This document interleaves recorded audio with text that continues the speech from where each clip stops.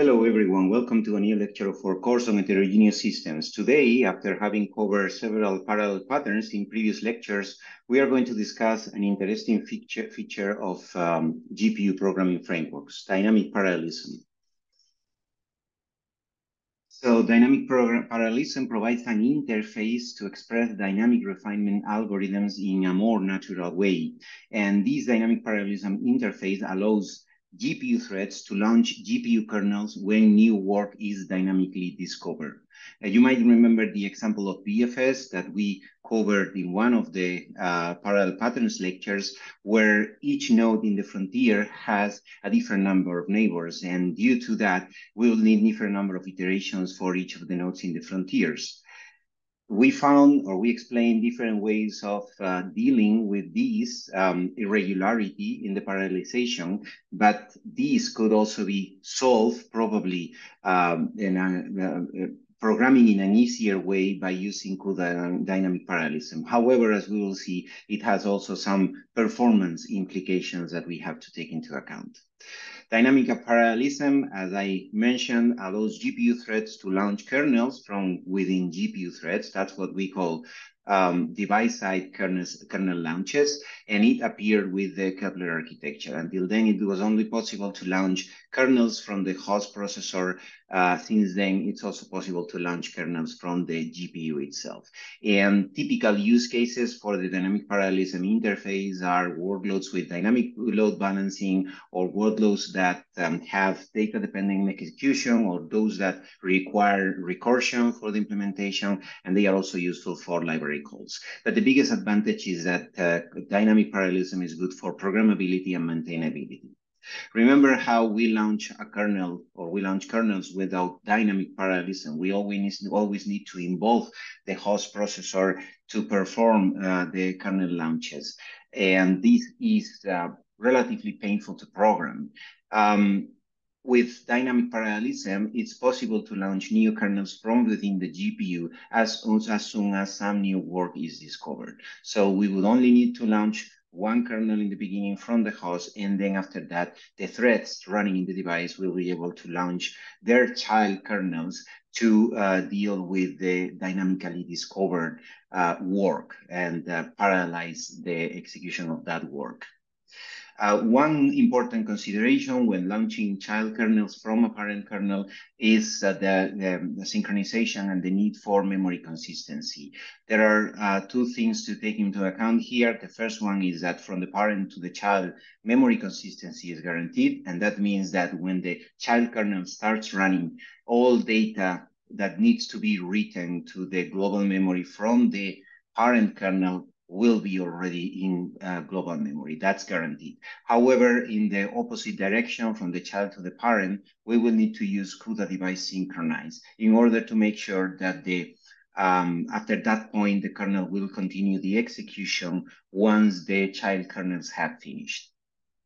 In order to see how to use CUDA dynamic parallelism, let's start with a simple example.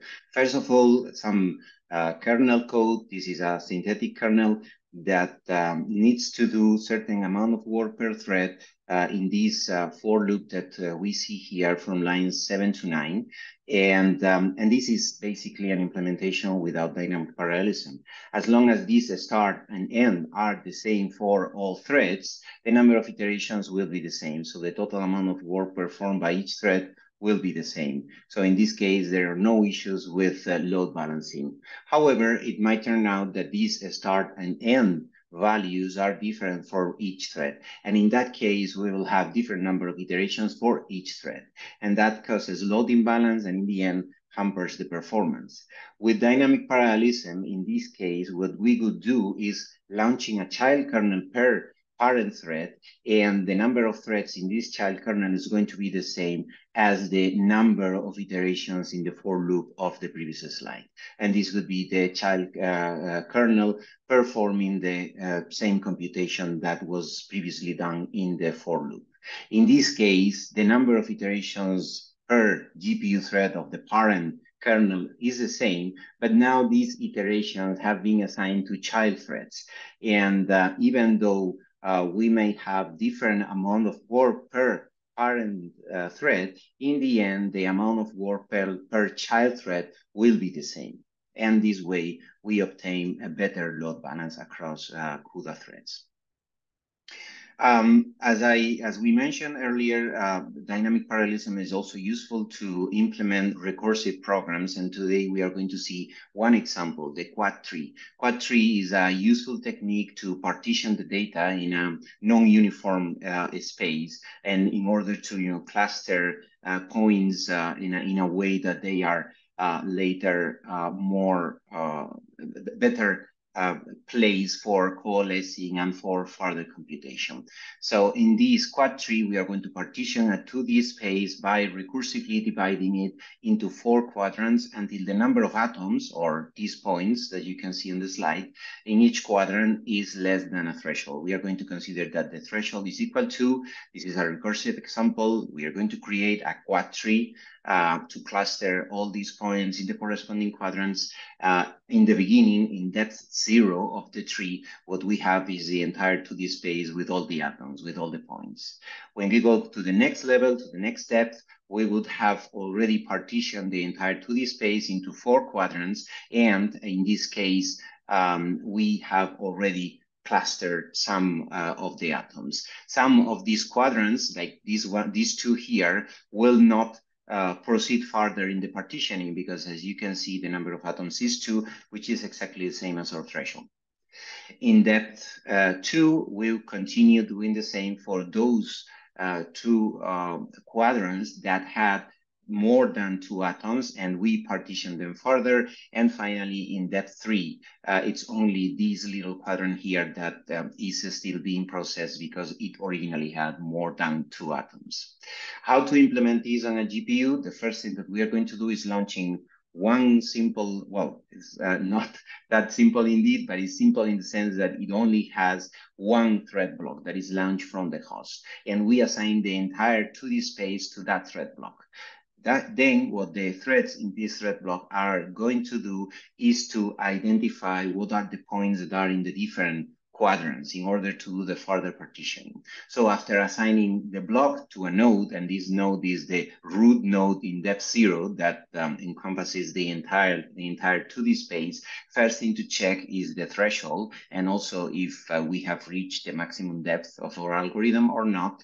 And next, in this case, we continue the execution here. We compute the center of the bounding box. The bounding box is a box that contains all the points, and the center of that bounding box is going to be the point that tells us where to partition, where the 4 quadrants are going to be. And based on that, find what's the number of points in each quadrant, because those points are going to be later processed by the children of this thread block that is running the algorithm.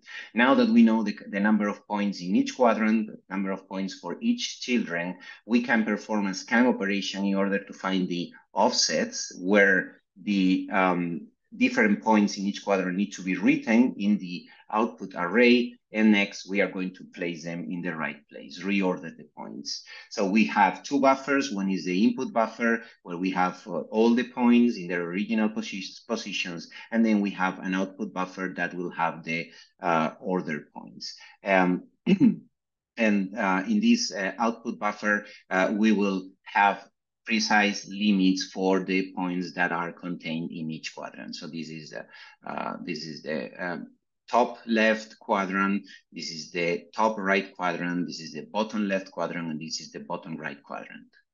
In the next level, in depth 1, the thread block 0 has launched the 4 children, and now each of the 4 children repeats exactly the same algorithm for the specific quadrant that they have. 2 of them will retire early, these block 00 and block 01 that have been, or actually it's block 00 and block 02 that have been assigned these 2 quadrants with only 2 points, because remember the threshold is 2. The other 2, 01 and 03, will proceed further, and they will launch their own children to process the sub-quadrants of their quadrant. And in the end, we will have one single thread block of these that is launching its own children, its own children thread blocks to go over these small quadrants here. And that will give us the exact output with the different atoms in the 2D space clustered according to the specific quadrants they belong to.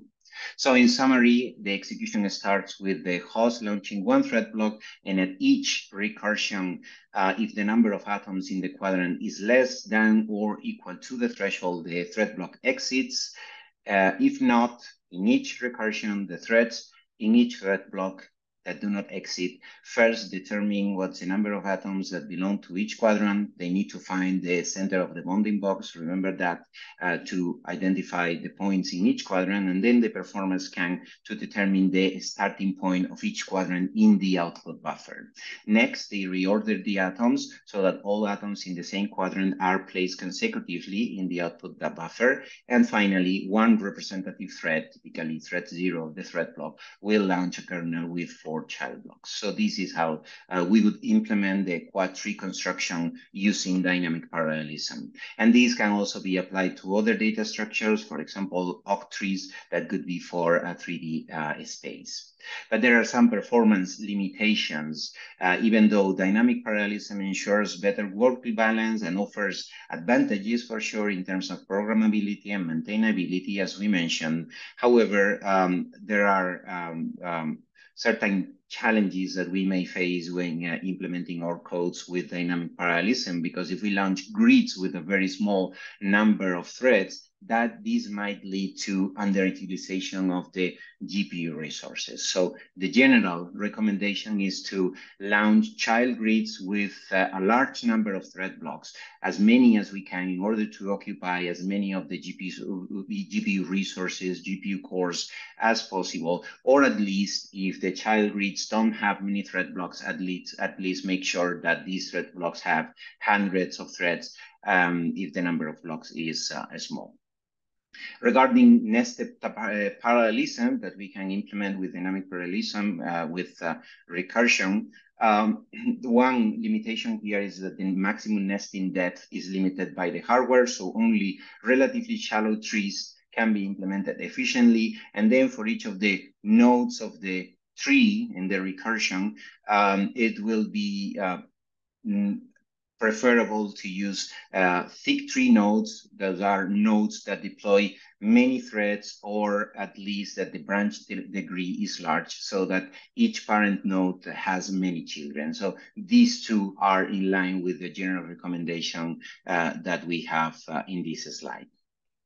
So one optimization for dynamic parallelism, there are different optimizations that we can apply. We're going to very briefly introduce one optimization that allows us to reduce the kernel launch overhead and increase the utilization of GPU resources, because we are going to make sure that we will have wider child kernels, larger child kernels with more thread blocks and with more threads in total to make better use of the GPU resources, and also remove part of the launch overhead, because every single kernel launch entails a certain amount of overhead that is in the critical path. If we are indeed this optimization consists of, which is aggregating all the different kernel launches in a single one, so that we don't have so many kernel launches, we will be able to see some performance improvement for sure. So observe that in the original kernel, we will have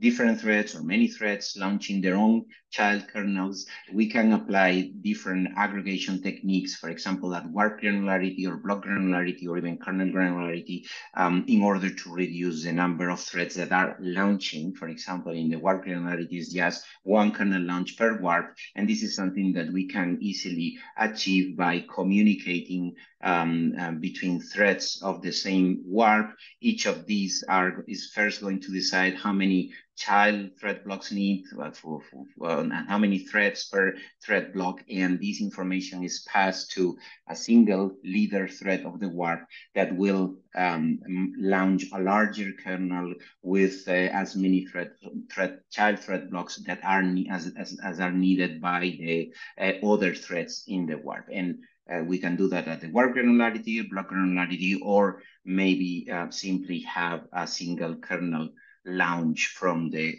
host processor. But if you want to learn all the details about this technique, please take a look at this paper that you can find here, or also watch the longer version of this lecture.